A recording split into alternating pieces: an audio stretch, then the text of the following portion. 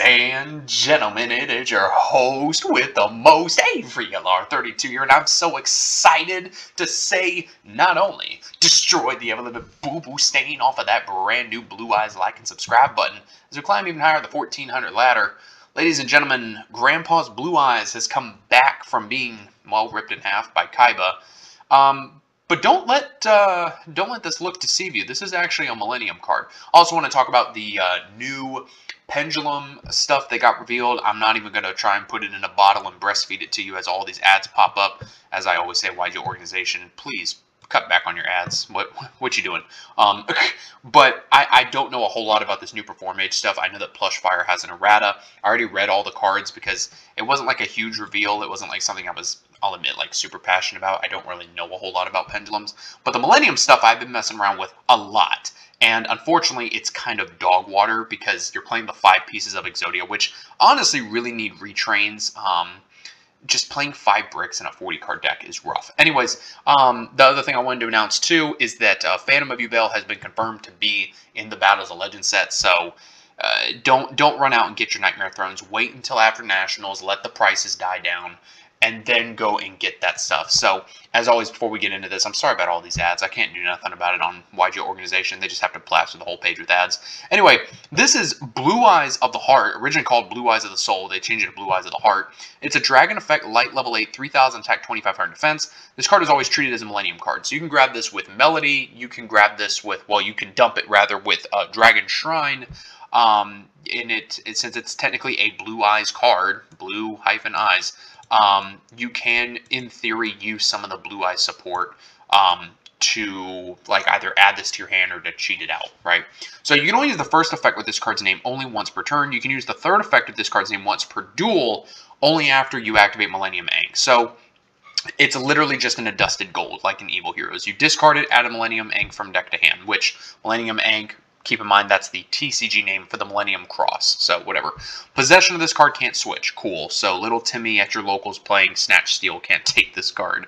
If your opponent normal or special summons a monster or monsters whose level is 8 or higher, and or with 3000 or more attack, while this card's in your grave, you can send that monsters to the grave, and if you do special summon this card. Cool. My opponent summons a Flamberge Dragon, I can send it to the grave, and then they get out 2 fresh bodies, and they don't lose any advantage.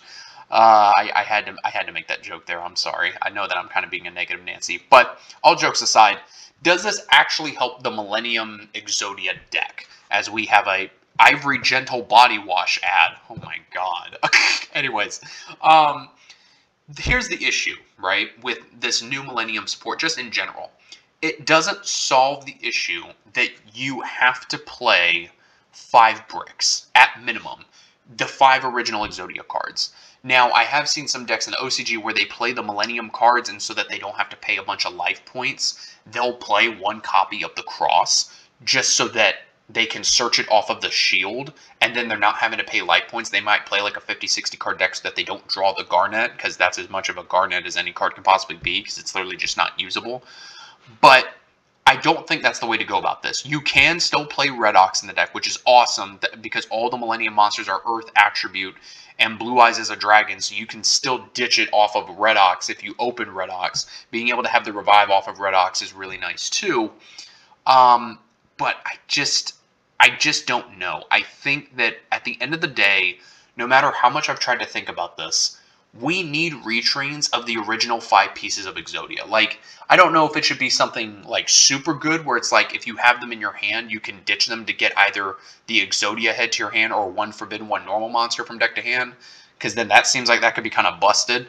But it's just hard. It's really hard to make support for something like this. I think at the end of the day, you need to play this as like a control deck where you set up as much back row as you can. You set up an Exodo Flame to nuke the opponent's board. You have the fusion monster up, and like you hope that they, I don't know, droplet or imperm you or something. Like, because if they imperm you, then you have to force out the negation from the fusion, and then they can just talents you, and it's a rough time all around. They also can't talents this dragon, so you know, if you proc their talents by popping a card and then summoning this, then they can't talents this, which is kind of funny, but I mean, that's really niche, right? So I think it's really cool. I've really been having fun with the Millennium cards and messing around with them. I don't really think the new Break the Seal Trap helps them a whole lot.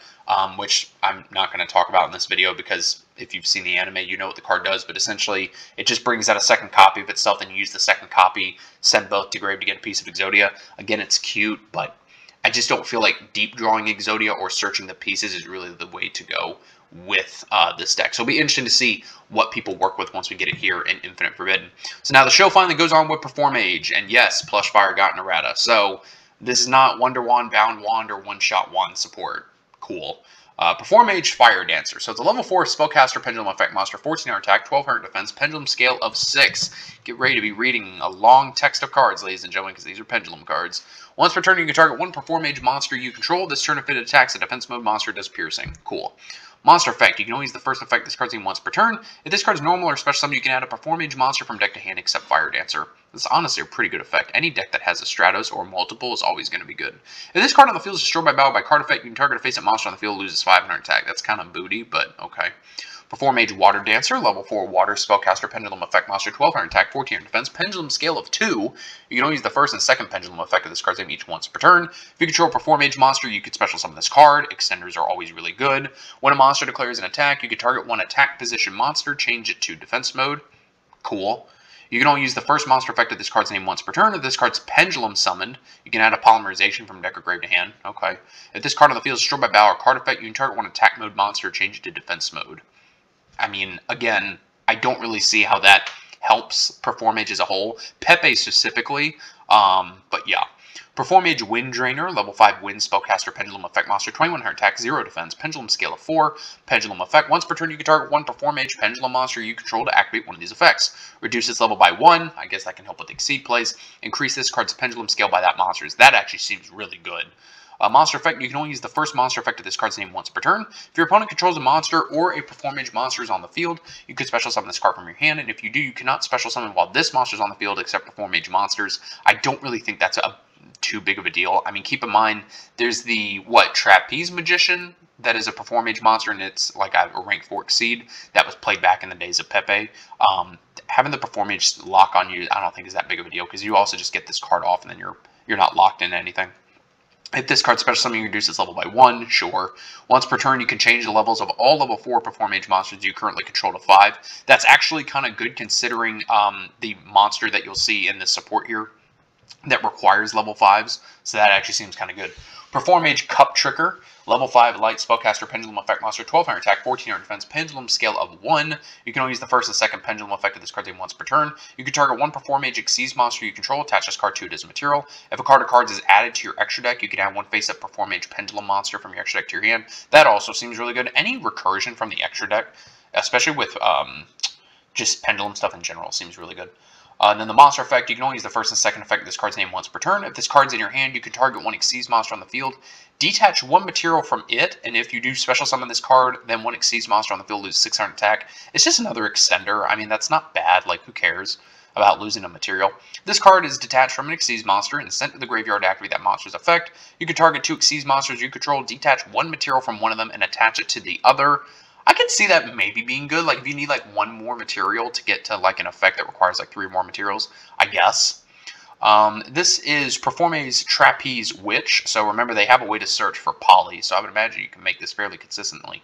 Level 7 Dark Spellcaster Fusion Effect Monster, 2400 attack, 1800 defense, 2 Performage monsters. Your opponent cannot target Performage monsters you control with card effects. Also, they cannot be destroyed by your card effects, which is, like, really weird. I guess they don't want you doing shenanigans with, the Pendulum, what was it, the Pendulum Sorcerer that let you draw 2 cards or something? Whatever they played in Pepe back in the day. Your opponent's monsters cannot target this card for an attack while you control a Performage monster other than Trapeze Witch. Sure. When an attack is declared involving your Performage monster and opponent's monster, you can make that opponent's monster lose 600 attack. That actually seems kind of good. This Xyz seems what's like super good. So Performage Shadowmaker, rank 5 Dark Spellcaster Xyz effect monster, 2600 attack, 1000 defense, 3 level 5s. Remember that they can modulate their levels, so this doesn't seem like that hard to get to. You can only use the first and third effects of this card's name each once per turn. So you detach a material from this card and send a Performage monster from deck to grave. So you get to Foolish Burial a monster. Add a rank up magic spell from deck to hand. That seems crazy with a capital K, ladies and gentlemen. When a card or effect is activated that targets this card, quick effect, you can detach one material from this card, special summon a Shadow Maker from your extra deck. Putting another body on the board, especially with the same rank, is just literally the same card. That seems good. Emphasis on that capital K crazy that I mentioned before. If you got to spell crazy with a K, specifically KRWAZY, crazy, it's pretty good. If the last material or materials is detached from this card, you can special summon a Performage monster from your graveyard. Again, just like an all-around good card. Like this card seems hella good. Again, like I said, I don't know a damn thing about Performage stuff, but that just on paper seems really good. Then we have the Performance Trapeze High Magician, rank 5 light spellcaster, receives effect monster, 2700 attack, 2200 defense. Requires 2 levels 5 spellcasters, can't be destroyed by battle by card effects while it has a material. Your opponent takes any effect damage you would have taken instead. You can only apply this effect a number of times per turn up to the number of materials attached to this card. Sure. If this card has Trapeze Magician material gains this effect, you can detach a material from this card. This card can make up to 3 attacks during each battle phase this turn, so it's just a way to OTK. And we have a new rank up magic spell. This is Magical Force, so quick play spell. You can only activate a card with this card's name once per turn. Target one rank 4 spellcaster exceeds monster in your grave. Special summon it, negates effects. If you do special summon one rank 5 spellcaster exceeds from your extra deck by using the first monster as a material, and if you do that, attach this card to it as an additional material. Second special summons treat as an exceed summon. We're also getting some reprints, and then the errata we've all been waiting for, Plush Fire. Community's been saying for years how to fix this card, and Konami actually listened. So still same as it was before, level 4 fire, spellcaster, pendulum, 1000 attack and defense, scale of 5, pendulum effect. Its pendulum effect, if I remember correctly, was always once per turn, but it does say here it's a once per turn. If a face-up Performage monsters you control is destroyed by battle or by card effect, you can special summon this card, then take 500 damage. It's monster effect, which the community said for years is what they need to change. They changed the monster effect to a hard once per turn. If this card on the field is destroyed by battle by card effect, you can special summon a Performage monster from your hand or deck, except Plush Fire. So that is exactly what you needed to make this card balance. We'll probably see this card back at 3 in the TCG at some point in time. So all y'all Performage experts out there, let me know what you think. Again, like I said, a couple of the exceeds seem good. It's going to be interesting to see if Pepe makes a comeback, especially with all the support, or as my buddy called it back in the day. Shout out to my buddy Leaf, PP One Touch. I still remember going to YCS Atlanta and getting my cheeks clapped against Pepe. That was, whoo, I walked in with Cosmo and I was, oh, the whole format changed right before my eyes. My cheeks still hurt from back then in 2016. Guys, let me know what you think about all this down in the comments below, and I will see you in the next video.